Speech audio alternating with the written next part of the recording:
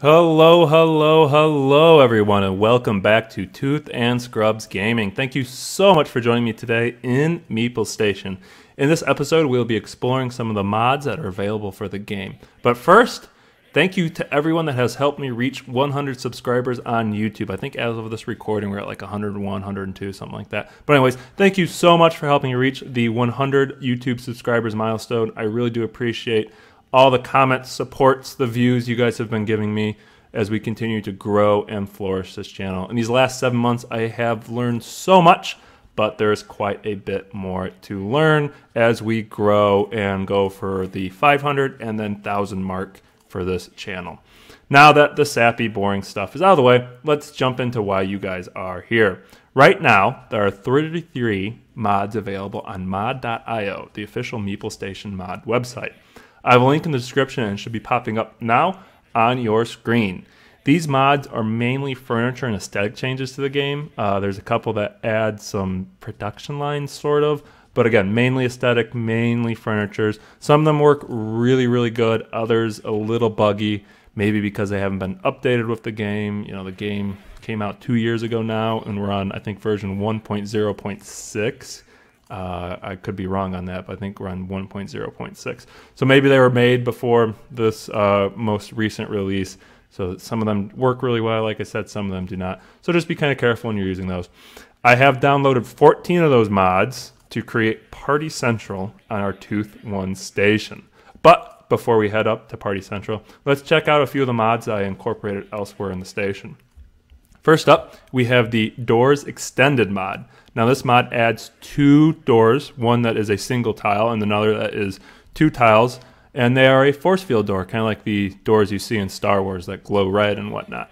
So these doors operate like a normal door. They're not anything crazy. It's not like if anyone tries to go through them and they're not supposed to, they like fly into ashes or anything like that. Nope, just regular old doors, but they kind of give you that cool space vibe, and you can see we have this big red squid blocking our view of this door. So let's head up here, and this is the 2-tile space door, or excuse me, force field door right here. Again, just an aesthetic change, just a cool different door you can use.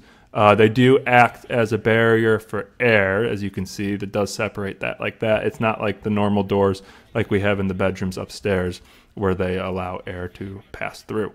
The next mod we have is the Runway Light mod, which adds exterior runway lights to your doors. Now there's actually 2 tiles of runway lights here, and these lights again are more of an aesthetic change, but they do give you a really cool view for your space station, really cool look. And maybe they give those meeples just a little bit of extra help when they're coming back from mining outside or from these trippy space temple ruins. Just gives them that little bit of extra light to get back inside the station so they're not getting lost out there in space. And Grimpod brought us the Doors Extended mod, and Lionwave brought us the Runway Light mod. Now, on to Party Central, why you guys are here. So, on Tooth 1 Station, I have created the coolest, the hippest, the swingiest nightclub in outer space for our meeples to party the night away, especially after a hard day's work where Officer Feather has been constantly nagging you, and you just want to come up here and relax. So let's head up the ladder to Party Central, and here you can see, take it all in its grandeur. We got Iceberg over here running laps because it's so cool. By the ladder, you can see these fish tanks staring out, or the fishes in the fish tanks staring out at the dance floor. So instead of being eaten in your meals like they normally are, they get to watch you boogie down on the dance floor. And this was created by Jacqueline.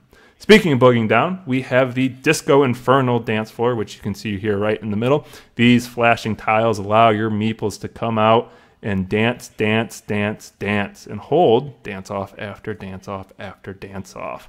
Again, just an aesthetic mod, but it's really cool. Allows for some extra, nightclub space to be built for your meeples. Again, this is built by Link238. After burning off some of those calories, why not relax with this beautiful Nova furniture?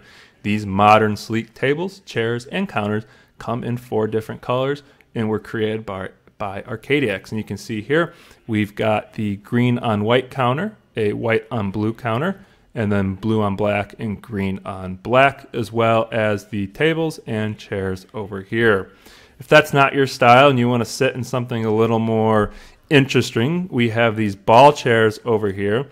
I really do like the orange and blue interior of the chair, so your Meeple wants to sit and relax, kind of have a little bit of a private space, but also be able to look out on that dance floor. He or she can do that. And thank you to Chapelman for creating that. If sitting's not your style, maybe a round of Squid Invaders is more your speed. And over here in this corner, we have our arcade machine where your Meeples can protect their station from the evil incoming squids, those ugly, horrendous creatures that have been going around our station and leaving dirt all over the place. So they can play around to that. This AAA title is brought to you by Raphael.lib. Or maybe they want to cool off with a can of Meeple Cola. Over here in the other corner, we have this beautiful vending machine. Reminds you of another brand of cola. And they can grab a can out of there and ponder exactly why this Plumbus over here by Grimpod is on the station. For those of you that don't know, the Plumbus is from the very popular TV show Rick and Morty. Look it up if you don't know what's going on with that. We also, down here in this corner, have the frozen alien brain. Many Meeples have tried to crack its secrets over times, but none have succeeded, and all have failed. So that kind of rounds out the main part of Party Central. We have a couple more decorations. We have these really cool Holotables.